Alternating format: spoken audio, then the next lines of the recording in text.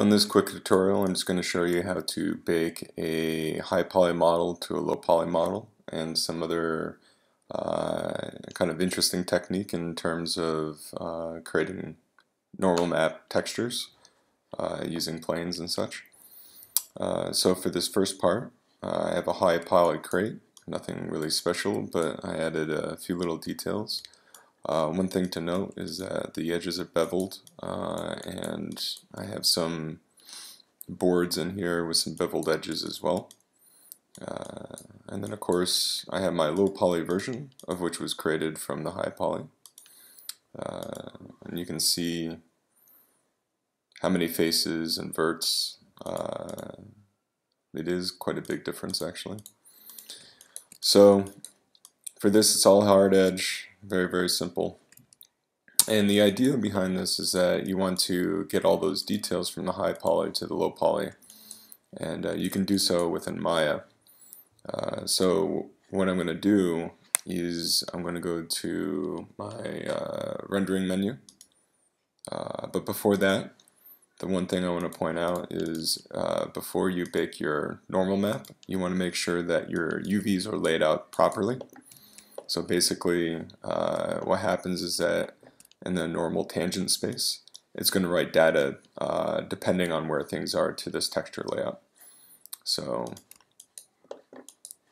what I'm going to do is going to switch to my rendering menu, and then I'm going to go to lighting shading, then transfer maps.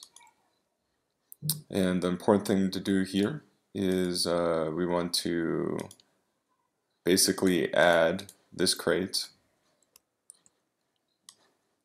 and then in the target mesh, and then you want the source mesh next, and then you left click on that and add source. So with this, what we want to do is we want to create an envelope. And the envelope is going to basically tell Maya where to search for all those details. So to take a look at the envelope, I'm going to go to the target mesh, drop down display to both, and you can see it creates this red box overlay. So the envelope you can increase or decrease. You want to be as close to the surface as possible. Anything that's going to be left outside will not be taken into consideration. So I'm going to say 1% for the envelope, which should be pretty good for this case. And then I'm going to click on normal map. Now it's going to give me a few options. The first thing you want to do is that if you set up your project correctly, it will dump it into your project folder. So what I might do here is I'll just go to source images and I'll dump the texture file here. I'll call this normal map and create. Don't worry about file type because we're going to select it over here. And for this case, I'm just going to select TIFF. And so we get rid of that previous file type. That's a weird thing that 2014 does. Now you have two options, map space or tangent space. In this particular situation, tangent space produces better results for me, but feel free to switch back and forth to see the difference. You can connect the map after it's been baked, so I'm just going to leave this as default. So you always want to use binary numbers, so here I'm just going to use 248 by 248. And then everything else. Now sampling you can increase, but it's going to take longer, or you could use it as a preview depending on how fast you want to work. For this case I want high quality.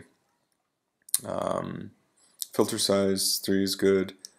Fill texture seams, I've seen people use 3, so I'm just going to go with that. Now we're not using mental ray because the normal map is baked out using Maya software renderer. So once that's all done, basically it's a bake and wait.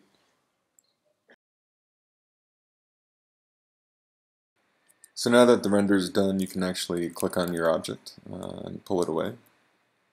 And now you will see, let's get rid of this grid, back out of this. they're pretty identical. You can see all the details got captured pretty well. Yeah.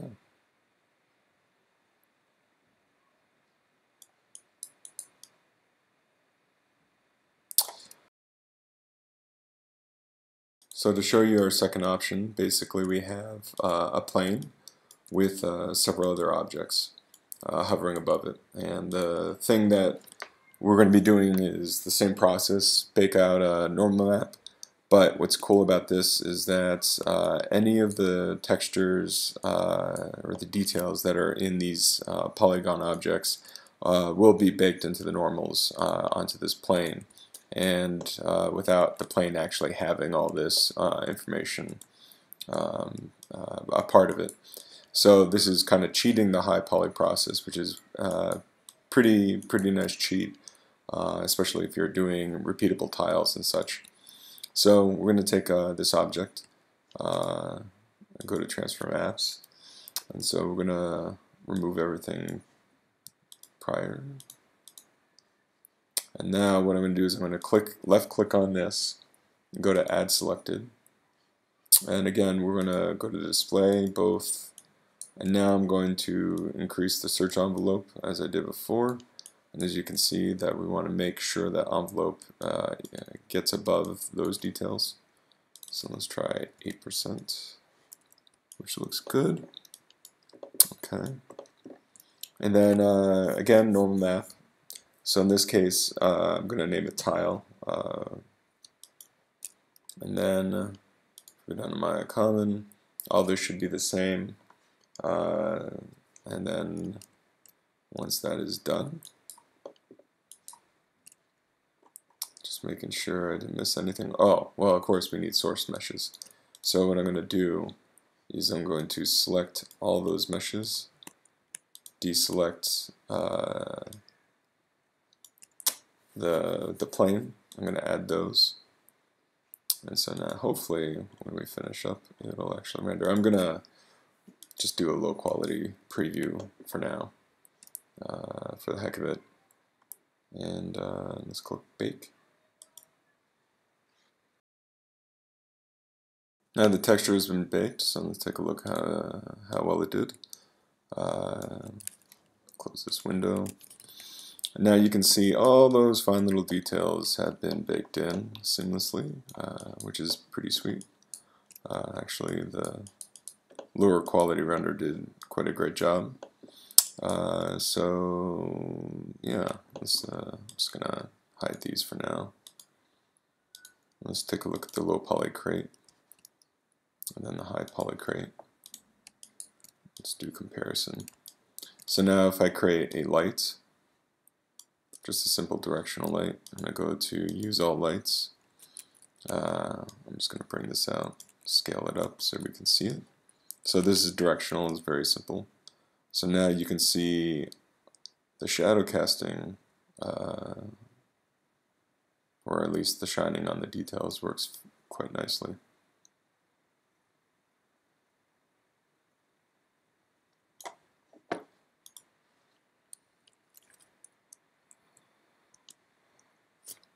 You can see that the normal maps have a great amount of detail to them.